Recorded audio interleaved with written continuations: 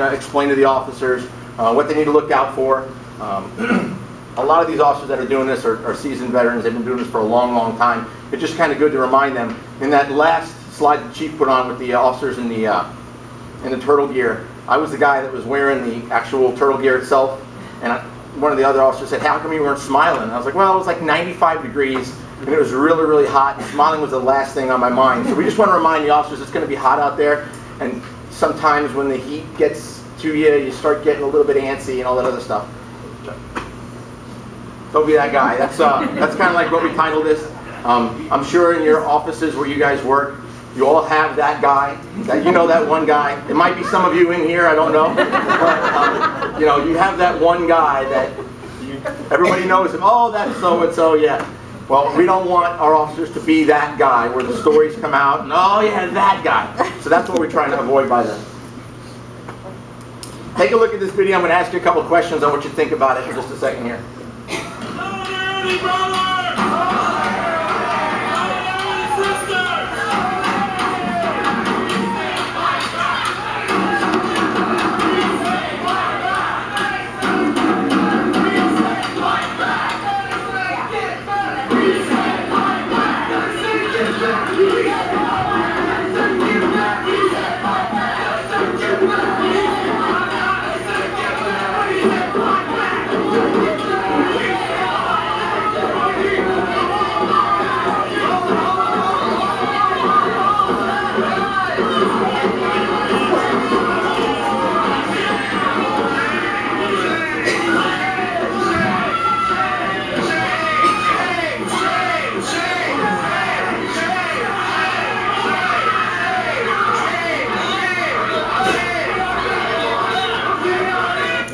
Okay, so basically what we do is we show the officers that, and we ask them what they think, because this is written in the very beginning of their training.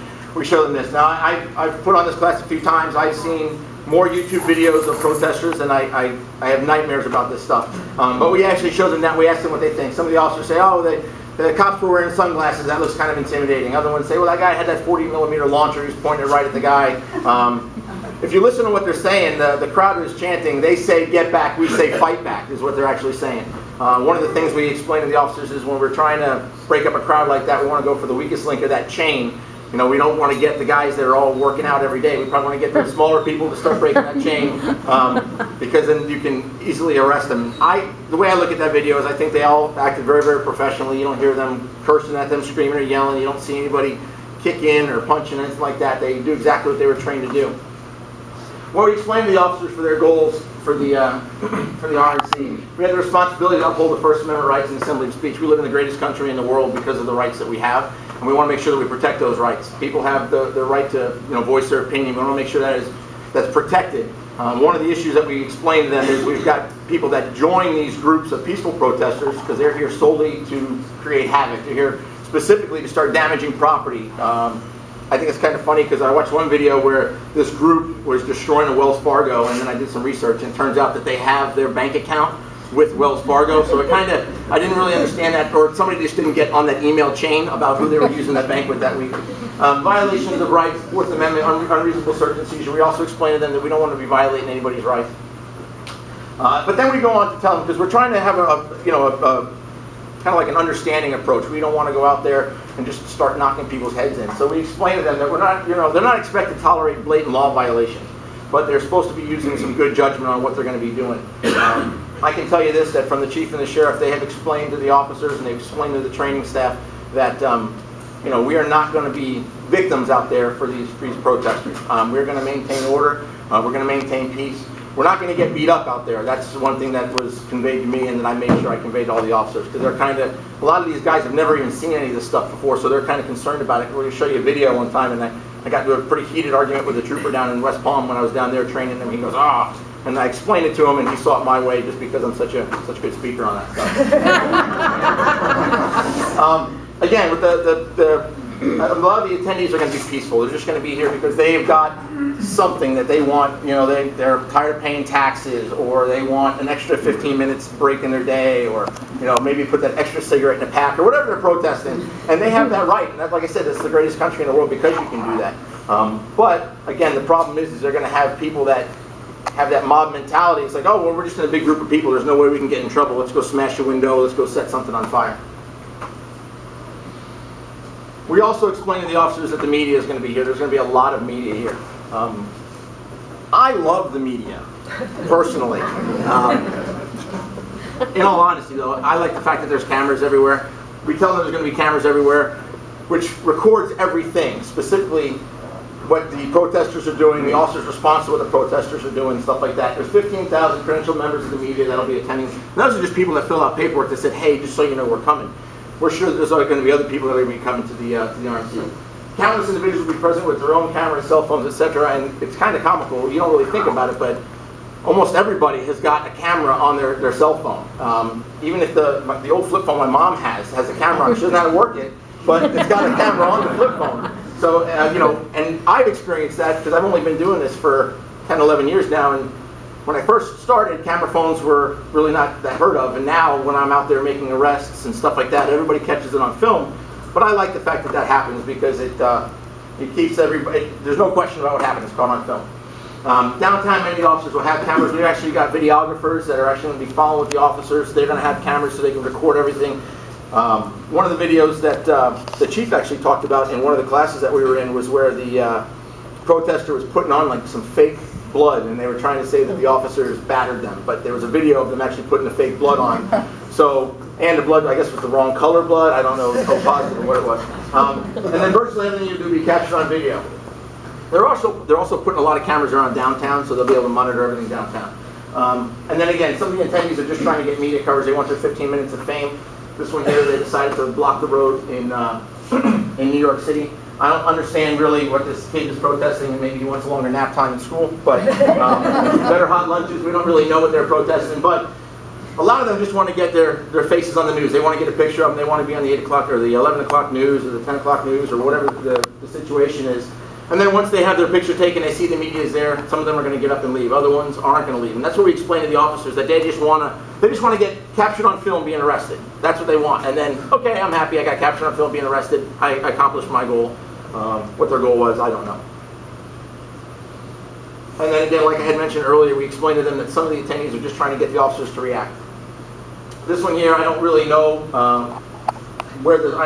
we found a bunch of slides on the internet, and I don't know the whole story behind this. And I joke with the officers because I try to make this as fun as I possibly can. We don't know what the heck this guy's doing, but he's obviously in somebody's face yelling, or he was complaining about something, or might have had some bad Thai food the night before. We don't really know, but some of them will just be annoying. And we hear these stories all the time about these wonderful flowers. I can say that if I'm just standing there and somebody walks up and hands me a flower, that's not going to be annoying. But if I'm standing on a line for 2 hours in 95-degree temperatures with all that gear on, and then somebody is sticking a flower in my face, that's probably the last thing I want to see, is a flower being stuck in my face. And one of the stories we tell the officers is there's actually a picture of an officer smacking a girl's hand with a flower. He had a protester in front of him antagonizing the whole time, trying to get a rise out of him. And then all of a sudden, a girl reaches over the guy's shoulder and hands him, to hand the officer a flower. Well, the officer is concentrating on this guy who's really trying to get him riled up, so he just sees a hand coming at him, and he batters the hand, he bats the hand away to protect himself. We try to explain to the officers that that's what they're going to do. They're just going to try to be annoying. If you guys heard in that one slide, they were chanting that shame on you, shame on you, shame on you. And I've heard that so much, and I have begged that when I'm out there, if I could put my earbuds in and maybe just listen to some classical music. I think they fear I might be listening to some Five Finger Death Punch or something.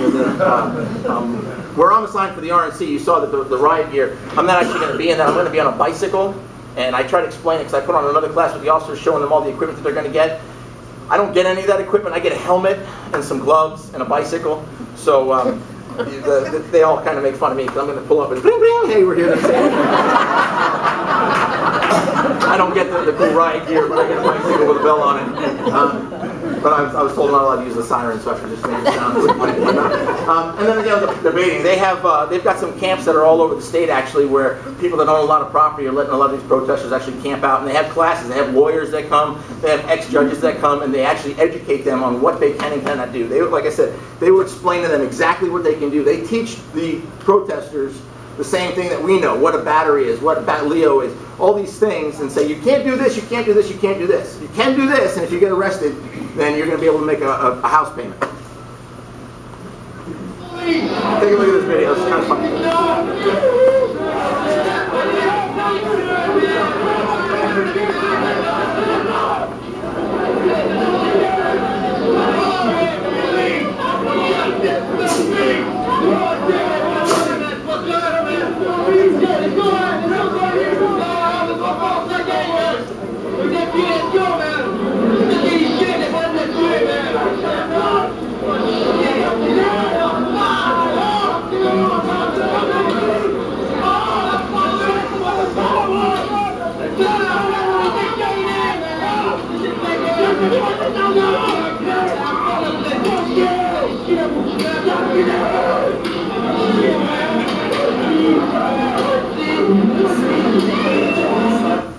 Okay, one of the things I find funny is that guy picked the tallest guy on that line.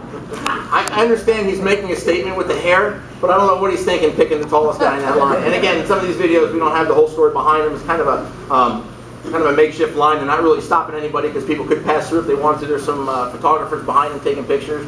But obviously that guy had something that he wanted to say to the biggest cop that was out there. And we explained to him that that's exactly what they're trying to do. You saw he was getting up in the officer's face. He was getting close. He was kind of making some aggressive moves toward the officer. But the officer maintained his composure, and that's what we try to point out to these guys, that it's important to do that because he's just trying to get him to do something. You know that that guy wanted that.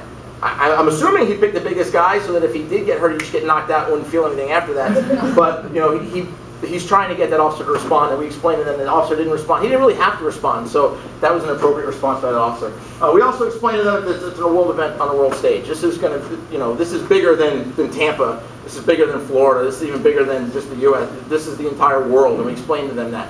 You know, I tell them all the time. I say, don't be that guy that is on some news show in, you know, Asia with the scrolling thing going across that I can't read because I throw away all my fortunes. Don't be, you know, don't be that guy, because this is going to be worldwide. We also explained to them perception and how it's a snapshot in time. You know, you take a picture and that's just a snapshot in time. I've only been doing this for a little while, but I'm pretty confident I know what's happening in this picture. That looks like a downswing, that looks like an upswing, and that looks like target acquisition there. But we don't know. This guy here that is dressed kind of like a teddy bear might be battering this person. He might have battered the officers. We try to explain to them, and one of the big things that I tell them to do is do the right thing the right way for the right reason, and you won't have a problem. That doesn't just apply to the RNC, that applies to life, really. But I try to tell them that because it's one of those things where if you have to take action, as long as you can explain why you took action. If someone was battering you and you had to take them into custody, and while you were taking them into custody they resisted with violence, and you had to use force to get them under control, okay, you can explain that. But if you're just arbitrarily beating someone, that's probably a no-no, right? That's probably something that we don't want to happen. Again, the perception thing. This is kind of funny because we've got this lady here holding a sign. From what I understand, this one is she's a member of this group called Grannies Without Panties. I think it's kind of self-explanatory, so I don't really have to explain what their claim to fame is. She is obviously protesting something. I don't know what's on her sign. Maybe Fruit of the Loom is better than you know, something else. But what we try to explain to the officers is, if you look right here, there's like a bicycle barricade right here. She's on one side of it. This officer's kind of got her in a headlock on the other side of it. And then there's 3 other officers that are over here. Now, she might have just hit somebody with that sign, or she might have done something. We don't really know. But again, we explained that perception is everything. Just because something happened one way and it was captured on film and it looks another way, you have to be able to understand that, and you have to be able to explain what you were doing. Again, snapshots in time. I teach at the police academy. I teach defensive tactics. That's handcuffing. That's, you know, carries, it's takedowns, stuff like that. I have never taught this move. I don't really know what that is. I wouldn't even venture to guess what that is. And you know, in the class, the officers go, "Yeah, she's smiling though." And I go, "Yeah, she is smiling because she just made a ton of money. And that's, you know, cha-ching, cha-ching. I'm making a fortune now, you know." So, but it could have been one of those things where maybe he was holding her around the waist and it slipped up. It's just a snapshot in time, and that's why you have to be very, very careful what we do. We explain it. And then this one here, I don't really know how I can explain this one. It looks like he slapped her, but she might have headbutted him in the face and he was pushing her away. I don't know if you guys ever saw that movie National Security with Martin Lawrence and the other guy where he's swatting the bee and it looks like he's just beating up Martin Lawrence with the baton. So we explain them as a snapshot in time, and to, again, right thing, right way for the right reason. You shouldn't have any problem.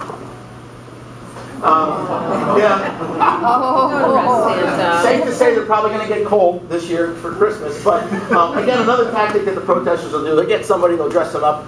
Obviously, if I see Santa Claus in downtown Tampa, that guy's probably there to get arrested, because that is something that is going to get media attention, and the officers are going to look bad because they're arresting Santa Claus. You know, they're going to be on the 11 o'clock news. Daddy, Daddy, why did you arrest Santa Claus? You know, well, that wasn't really Santa Claus. It was one of his helpers, honey. So, you know, that's probably.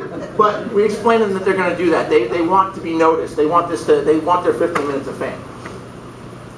And then this one here, I show them good shot or excessive force. And it usually takes a second for everybody to see it, and then all of a sudden you hear everybody go, oh, right? You all saw that? So this lady here is getting a nice shot of Banaka. That's the, I'm assuming that's the pepper spray. We don't really know what happened there. You know, maybe she had just thrown a bag of something at the officers and they're getting ready to arrest her. Maybe they're getting ready to start an offensive onto that line. We don't really know what happened. But again, we ask them, is it a good shot or is it an excessive use of force? Well, we don't know. We don't know the story behind it. But a lot of times what will happen is protesters will just take something, edit it, and then make sure it gets on YouTube or make sure it gets somewhere so that it's public. And then it looks like we were in the wrong when really we were in the right. And that's why a lot of times the camera, like I said, we're going to have cameras all over downtown. And that's fantastic because that protects us if we have to do something. Appropriate reactions. Again, like I had said, they tell them exactly what they can do and can't do, and they're trying to push buttons. They know we're going to be out there hot. They know it's going to be 90 degrees. I'll be honest with you, I'll be shocked to see who shows up for this, because I know that if I wasn't in downtown Tampa on my bicycle, I'd probably be on my porch in my pool because it's going to be so hot. So I don't really know who's going to show up for it. It's going to be hot out there, but they understand that, and they're going to try to get you, or they're going to try to get the officers to give them a response that's going to make them some money. Take a look at this video, and then I've got some comments on this one.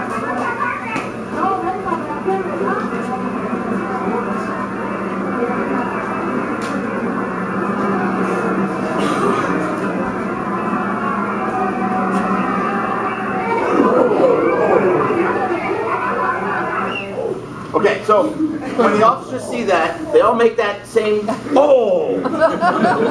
But then when the cop turns around and walks away, they all start laughing because they think that's hilarious. Here's my issue with that. There's a Sergeant Diaz puts on this class as well, and he and I are of the same opinion. I like to think that I'm a cop's cop. I love cops. I work with a lot of cops. I've been doing this for a long time. But if that was my mom, and some cop walked up to my mom and hit her in the head with a baton for no reason whatsoever, I'm going to jail. I can tell you that right now. Because you're not going to hit my mom, it's my mom. We explain that to the officers. We explain, listen, these are people out there. You know, if you need to take an appropriate, if you have to have a response to some sort of, okay, then you have to have a response. But if you don't, you don't. That there, while it looks kind of funny, I tell them flat out, there's no reason for that. She was yelling. Maybe her son got beat up and she was, you know, a lot of you guys are parents in here. You would be screaming at whoever you need to scream at because the cop needs to arrest so-and-so for beating up your son or your daughter, whatever the case is. That lady was just yelling. I don't know what country that was, and I don't know what laws they have where you can just hit somebody for saying that. But we explain to them that they need to be very, very careful what they're doing.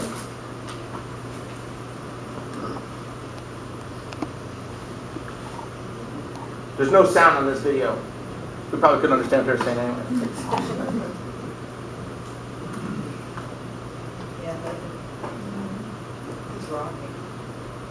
So this guy here, he comes up with a stick and he tries attacking the officers with a stick, and then they retaliate with their shields. And this gentleman, he again tries to attack them with a stick, but now he's just standing there holding that stick out to them. Oh! Right. So with that video, that guy actually he died from that. He actually died from that. We don't have those shields. And I teach the training classes for the shields, and we don't teach them any of that stuff. So rest assured that that's absolutely not. We actually go through the areas that they can strike and the areas they can't strike, and we specifically tell them the head, the neck, the face, the spine, the groin. That's all, can't touch any of that stuff. We don't expect, none of them are going to do this. I mean, like I said, these guys have been doing this for years, and that's in a completely different country where the laws are completely different and the police and the citizens have a different relationship. But we just explained to them that that cop might have thought that was a great idea at the time, but it turned out to be probably the worst thing that he could have ever done in his career. I mean,